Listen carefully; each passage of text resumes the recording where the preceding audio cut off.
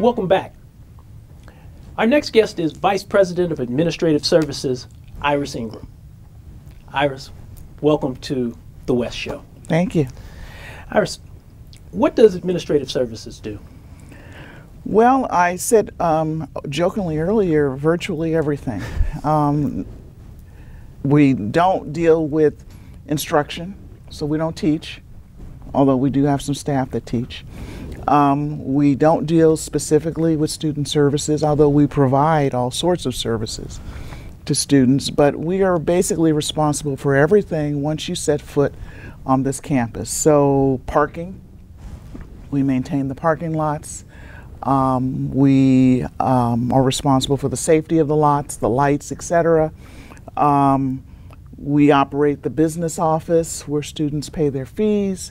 We're responsible for the bookstore and all types of events management. We do lots of filming on this campus because of its location and beauty that runs through my office. We're responsible for the food service through a vendor. Even though we don't provide the food service, we contract that service out to third-party vendors, and all the vending machines around campus are maintained through a contract with the vendor that my office manages. We're responsible for all the environmental issues, the landscaping, trash pickup, the air in the buildings, the water, the lights, heating, cooling, anything people complain about, my area is responsible for.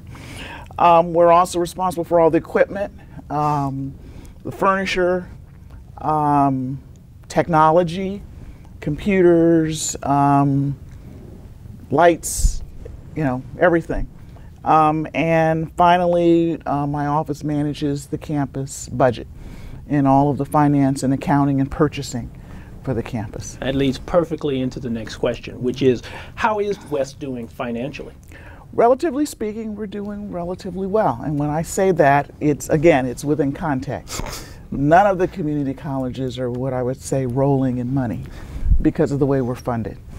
But of the 9 campuses within the district, West ended the year not only with a balanced budget, but with a small surplus, which I think nearly 4 of the 9 campuses are running deficits. We are not.